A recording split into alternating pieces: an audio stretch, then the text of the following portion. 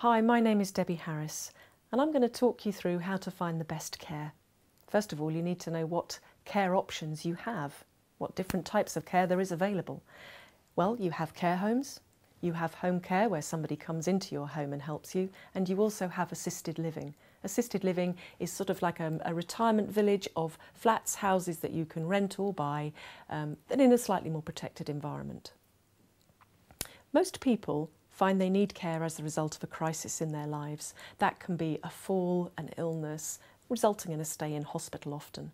And the hospital will assess you if they think that you might not be okay to go back home, or if they think you might need some support when you do go home.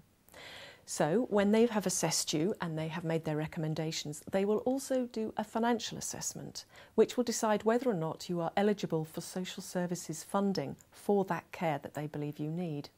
Now, if you are eligible for social services funding, then they will take you under their wing and they will lead you through the quite complicated maze of finding a care home or home care. However, if you are not eligible for social services funding, then you are what they call a self-funder. You are responsible for paying for your own care. Now, if you are responsible for paying for your own care, then you are sort of left to your own devices, and that's where I come in. My website at Best Care Home is aimed at self-funders, and it's to provide you with the information and the advice that you need in order to find the best care for your relative. To give you some idea of how much care actually costs, if you have an agency that comes into your home for about 2 hours a day, 7 days a week, then you are looking approximately £12,000 a year. If you go into residential care, you're looking approximately £25,000 a year, and nursing care is about £35,000 a year. Now, these are rough estimates and they do vary depending upon where you live in the country, but it's a guide.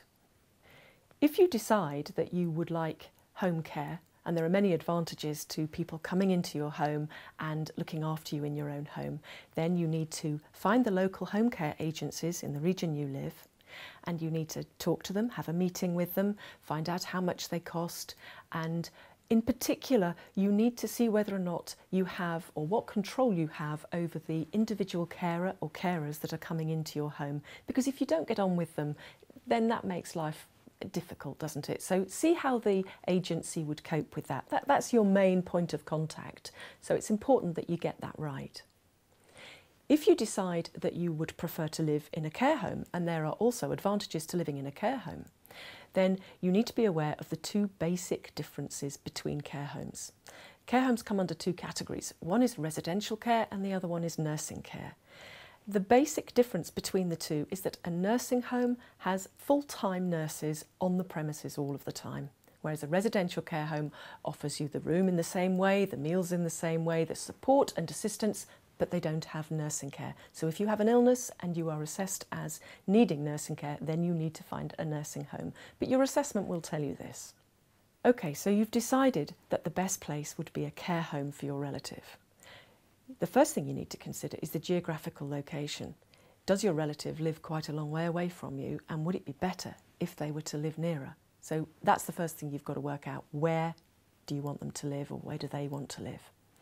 The second thing you need to consider is the type of care that you want, either residential or nursing, and that encompasses all of the other different categories, for example, dementia or any other needs that you may have. Once you've decided that, you need to get together a list of the care homes that meet those requirements, and you need to go and visit them. You need to do the legwork. And it's only by doing the legwork, going into the care homes, that you will work out whether or not the manager is the right type of person that will fit with your personality and the personality of your relative, whether or not the care home works for your relative. You'll just get a feel. You know what the type of place that your relative is going to be the most comfortable and the happiest living in. You're the person to decide. Use your instincts. You know best. I would also say that having visited as many care homes as you possibly can, go back for a second visit when you've got your shortlist, and maybe go back and have lunch or have supper. And you will probably, as a result of that, narrow down your search even more, and you'll be able to find the best care home that suits you. Then finally, you need to work out how you're going to pay for your care, because as a self-funder, Only 17% of people actually get financial advice on paying for their care. And the statistics are showing at the moment that about a third of people are running out of money.